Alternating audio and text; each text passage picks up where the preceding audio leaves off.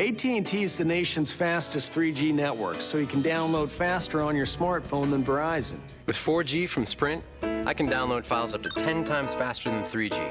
Upload 10 photos in a minute. Verizon 4G LTE. Get ready for more ads like those. The wireless industry is in a race to roll out 5G service. Now, 5G is supposed to be up to 100 times faster than current data speeds. Could have used it on Amtrak yesterday. But it requires cell phone tower equipment to be closer to users than ever before. And that is causing outrage and alarm in some neighborhoods as antennas go up around the homes. Tony DeCoppola is here with both sides of the conversation. Tony, lots of chatter about this. Good morning. Yeah, good morning. There's outrage, but there's also excitement. I mean, 100 times faster. But get this, wireless companies in the U.S. say they'll have to install about 300,000 new antennas for the rollout of 5G. That is roughly equal to the total number of cell phone towers built over the past 3 decades. The faster network could create new potential for work and play, but it's also leading to new concerns. Go. At a lab in New York, Verizon invited us to meet some of the entrepreneurs developing tools to run on the next generation of wireless technology. How important is 5G to your mission? 5G is extremely important. Jonathan Reeves demonstrated his product, Arvizio. As you move around, the object stays fixed in space. Look at that. That's amazing. Allowing users in different locations to interact with 3D images projected through a lens. Today we can do this using Wi-Fi technology, and we can do it using landline technology, but of course you're then tied to particular locations.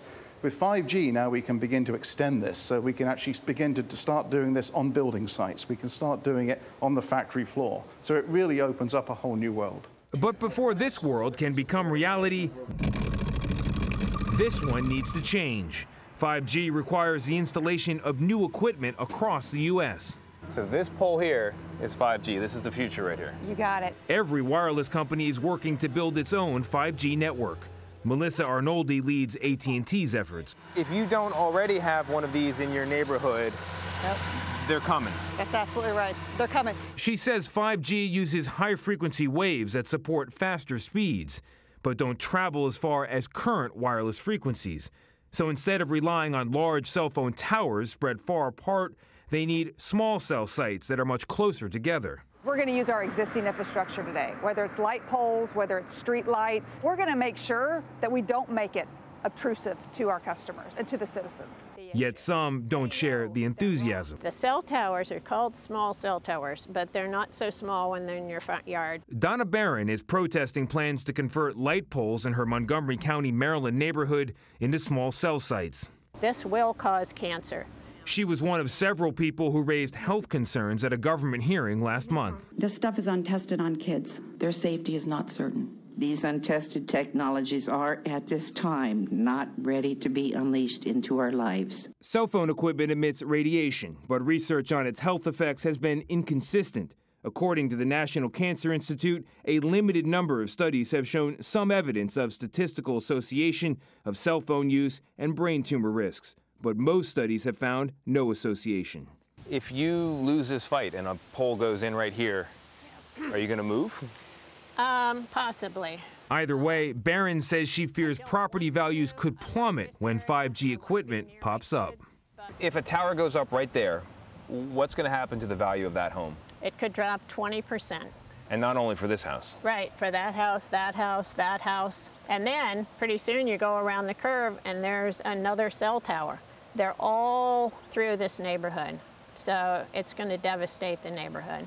Arnoldi insists her workers are focused on safety, pointing out they live and work near this equipment too. Do you have any 5G antennae in your neighborhood yet? No, not yet. I'm waiting for it. I'm waiting for it. It's coming soon, though. It's coming soon. So I'm guessing from that reaction, then you're very comfortable with it rolling out in your neck of the woods. Absolutely.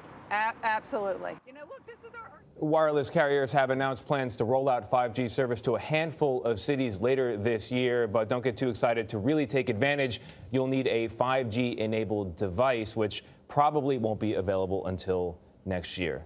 So our current phones aren't 5G ready? They're not 5G ready. The pole outside your house might be 5G ready, but your phone is not. Yeah, gonna have to upgrade. Tony, thanks.